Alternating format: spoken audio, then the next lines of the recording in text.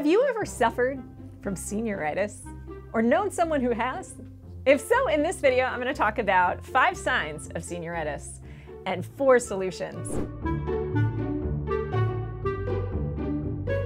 Before we get too far in, remember to subscribe to our channel, like this video if you like it by the end, and head to SupertutorTV.com/subscribe to subscribe to our mailing list totally for free. We'll keep you in the loop of everything awesome that's going on here. If we have any discounts by any chance on either of our online courses, the best SAT prep course ever or the best ACT prep course ever. One other thing, we're doing a couple of book giveaways. So I wrote a couple books for the ACT math section. We're going to be giving away some copies of one of those books on our different social channels on Instagram, on Facebook, and on Twitter. We're going to do a different giveaway on each of those channels. So follow us everywhere if you want the most number of chances to win a book, which is really cool. That will get you super prepared for your ACT.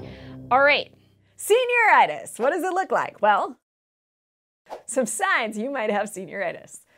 You start to go to study for your finals and you go to get out your notes and realize there aren't very many, if any of them. Number 2, you've replaced reading with skimming. Whenever you have a reading assignment, instead of reading the whole book, you seem to have a habit of skipping over lots of the pages in between.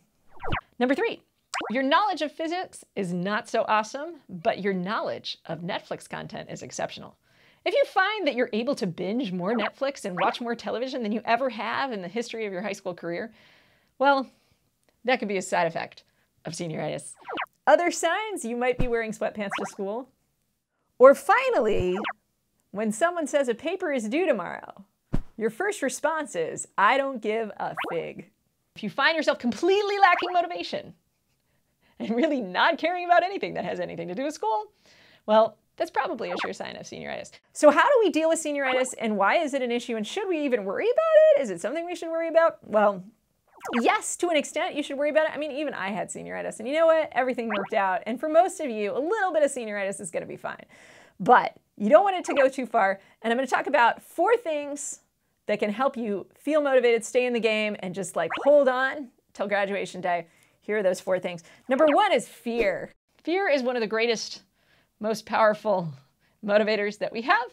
It's not always my favorite motivator, but it is a decent motivator here. And the reason that I want you to be afraid if you have way too much senioritis, colleges can revoke their offer of admission to you. So even if you feel sitting pretty and you have your college admission letters and you know where you're going to school next year, know that that could completely be ripped away from you if your academic transcript differs from the rest of your performance in previous years. Now, how much can your GPA drop and how much can you get away with? You could probably get away with an extra B. So if you were getting like straight A's and then you get a B for the first time ever, that's probably okay. If you had a couple B's throughout high school and then you get one more B second semester senior year, you're probably fine. Even if you're going to like Princeton or Harvard or something like that, they're probably not going to take you off the list. But if you're going to Princeton or Harvard or Stanford or something like that and you get a C, that could totally boot you. If you get like 3 B minuses, that could be trouble.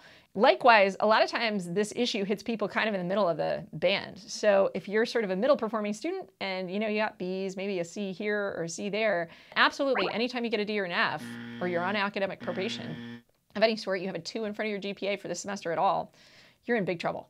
According to an article I read, about 57% of selective universities, whatever the heck that means, I think it's like top 50 schools, something like that, have rejected at least one candidate on the basis of academics post-admission.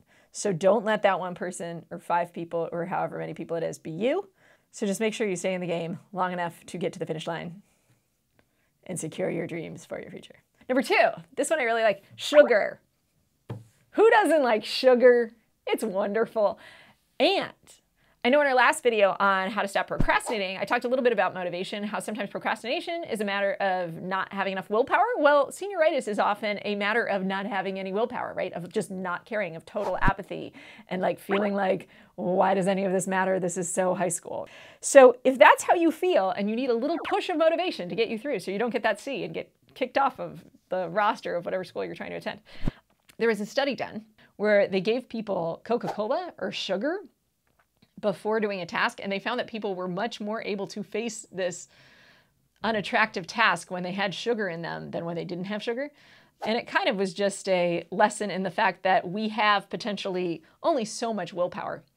And so if we let one part of our life get the best of us, we have more willpower to exercise in other parts of our lives. That's what psychologists have theorized. why this effect works. So sugar can be a temporary solution, and usually I'm not really a huge advocate of temporary solutions, but senioritis is a temporary problem. So there you go. Third tip, remember the finish line. I know if I think about the finish line sometimes and I focus on that, I can kind of get to the goal. So if you have some assignments to do, if you've got to study for finals still, you've got like these last few things to get done, and you just need to hold on senior year, think about that finish line. You could even make a Pinterest-worthy countdown calendar. You could draw on your whiteboard in your room all the numbers, all the days, counting down until your last day of classes. Whatever it is, where is your finish line? Focus on that finish line, get excited about it, count it down. You just got to stay in the game. Just a few more days, a few more weeks. You guys got it. My fourth solution to senioritis is to embrace the long game. So one of the reasons that we get senioritis, or you get senioritis, is that you have so much excitement about getting out of high school and becoming an adult and entering this whole new phase in your life, which is really exciting. And it is really exciting. And so in one sense, what I would say is appreciate this time and appreciate the fact that you are on the precipice of the rest of your life. And that's super cool and super awesome and super exciting. And I would say, just remember to be the person now who you want to be in the future, right? Do you want to be a person who, like, for example, gets kicked out of college because you got a C randomly when you were getting a bunch of A's? I don't think you want to be that person, right? You probably don't want to be that person. You don't want to be the person who totally blew it at the last minute. You want to be a person who finishes strong. And just make sure whatever behaviors that you're manifesting right now in the moment from your senioritis, that they're not just myopic and because of what's right in front of you, but instead they're inspired by the idea that your life is about to get so much bigger than it's ever been before. And that's super cool and super awesome. Congratulations to you seniors. If you are a senior and you've been watching our channel, I really appreciate you subscribing. If you're not a senior yet, and you're just watching this video for fun, tell us in the comments below, give it a thumbs up, and stay tuned to Super Tutor TV because we've got a lot more fun stuff for you guys. Thanks for watching. I'll see you guys later. Ciao for now.